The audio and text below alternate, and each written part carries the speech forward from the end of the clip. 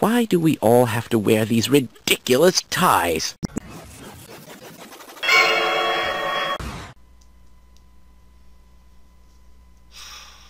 First, let me explain what's going on.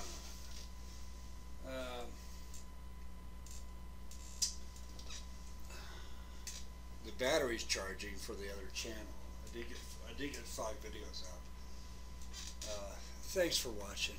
I really appreciate it. This doggone thing for the Kangertech mini box vapor. Took it to work, brought it home. It didn't work, and I called them, and they tried to upsell me on a new adapter for the thing. So I used my phone adapter, and it's working fine now. I failed though because I ended up buying a pack of cigarettes. This is down to the nub here, but we were charging this thing. Now they do it. See, these are the text messages that should have came in this morning, and I already got the order. Yeah, I got the auction order and the pre-auction order. Gee, thanks. Now they send the message after it's delivered. Sorting complete and out for delivery. It's already been delivered. Finally, they got it right. So let's go through the issues. I'm going to show you the major ones. You like the Superman? These are going to be the final orders. I may go down to the comic shop and try and pick up any Marvel Spotlight back issues of Ghost Rider in addition to that. But let's pick up this. This is 2008. Love the cover on this. I may get some later, but right now I'm going to be ordering for a while. Billy Batson and the Magic of Shazam. Comical take on Shazam. Interesting art, weird, but interesting. I have number 2 to get on this, and I love this particular series. I really do, because the actors are real old or either died or whatever. And it was a popular show, I think, as far as the UK and everything like that. It's become a cult classic. And to get these from Charlton Comics is really great for me. Space, 1999, number 5. All I need is number 2 for this particular run of books. And I tried to get 2, but it just didn't work out. Number 2. Or number 2 I need. That's 5. And of course I got 6. Space 1999, number 6. 1976, both those issues. I had a few Charlton. I had a gold key, the last gold key of Digest, something Comics Digest, number 49. Just realized it, and they don't have it yet. So I'm looking to get that. I had this in my collection. This is required. And this is Thor 281.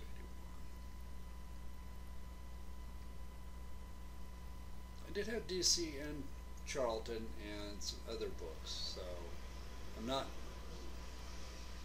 it's just strictly a Marvelite, and I don't want to spend my entire check on books, getting back issues right now. I do have to save up. I spent enough. These are all pre-auction issues. Tomb of Dracula, last one is the pre-auction,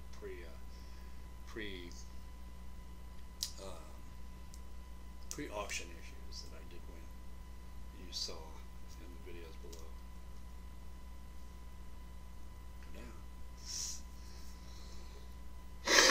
Now, this is a fight between Blade and Dracula, but this Blade is a doppelganger. I didn't realize it, but I thought it was the fight between Blade himself and Tomb Dracula horror book.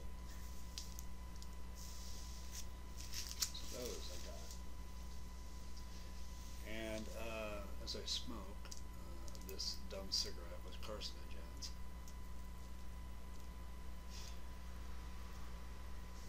we've unboxed the auction issues. This cost me a total of, that I won,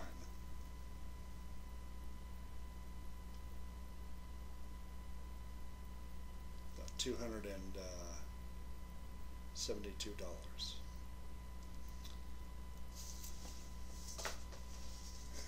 Whip those out now. These are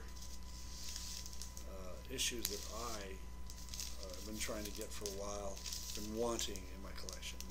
Not that I had to get them. And this one, actually one of them, I did have in my original collection. And we'll show that first. I did have it.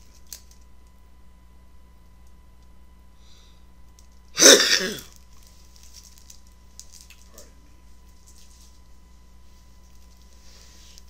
You're gonna love this. Thor 126. This is the issue that excuse me. This is the issue I had in my collection, and it's a fight between Hercules and Thor, and it is 4.5. Had it in my original collection. To get this back in an auction costs less than getting it in,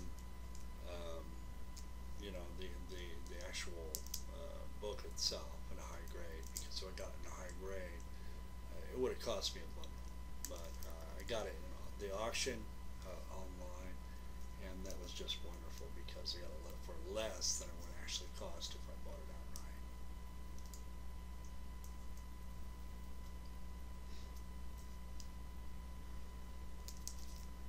Thor 126.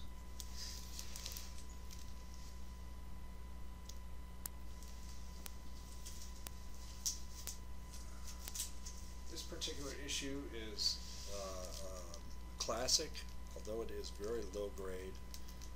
Very low grade. I, in particular, wanted this as well as the second part story to this, which would also cost me a bundle to get. But I got this. What's it?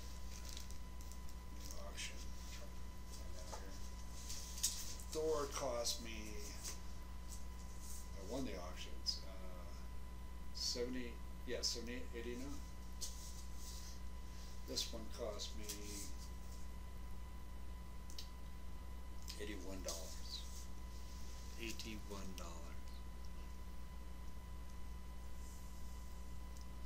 But even though it's low grade, I do have the issue. As far as issues like Incredible Hulk 181, no. One high grade for that, at least, the best we can get, at least 8.5 or 8.0. And this would be Fantastic Four 25.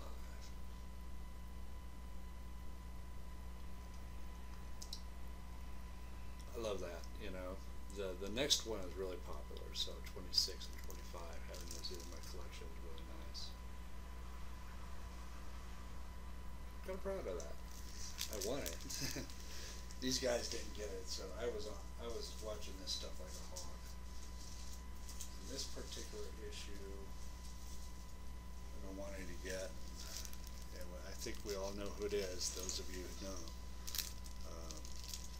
So I'll get this in the light because it's kind of hanging off the edge. There we go. Get this in there right.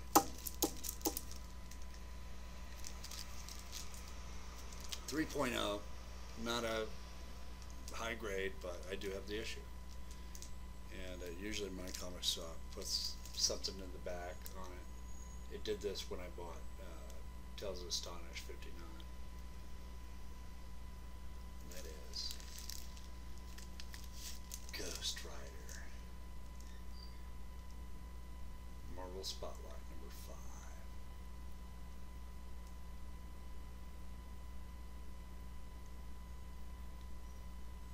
First appearance of Ghost Rider. Little history on the I never read this before. On the Fantastic Four, he's called. They had the Hulk is called Bob Banner in it. That's one of the history lessons on the trivia there. So we have a Ghost Rider number 5. Sparkle Spotlight. So this is a good issue to have, even though it's low grade, lower than the Fantastic Four and Thor. Very careful of that. It's like a weird 2.0 for this one. The tape is getting on. This, when you pull something out like this, it's delicate. It's almost golden age. I'd like to get a higher grade of this later on. So, if you want these issues, buy them yourself.